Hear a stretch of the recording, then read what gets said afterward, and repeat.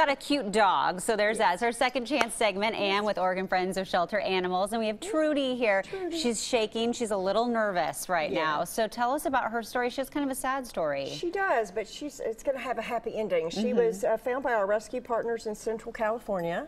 She had been abused, burned, so she's still got some little burn spots on her.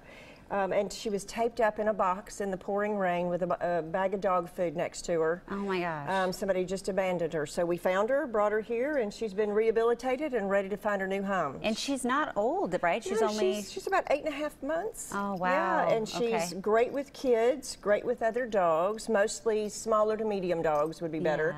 She likes to chase cats, so maybe not cats. Okay. But she's just a love bug. She's a little scared. She's her television debut, so. Yeah, I understand. Yeah, no, she is shaking a little bit. But as far as like, and so just kind of a chill home, it sounds like. She's a good, Netflix companion. Yes. Yeah, lap dog. Okay, awesome. Well, if you want information on how to make Trudy part of your family, we have the information right there. You guys are hours by appointment, and you're at PetSmart, kind of a rotating PetSmart every Saturday, right? We'll be at Tannisbourne this Saturday, so you can meet Trudy there. Okay, awesome. Trudy, you're a star. Oh, she's bored with it. She's yawning already. All right, we'll put all that information on coin.com if you want to make Trudy part of your home. Thanks for coming in. Yeah, thank you.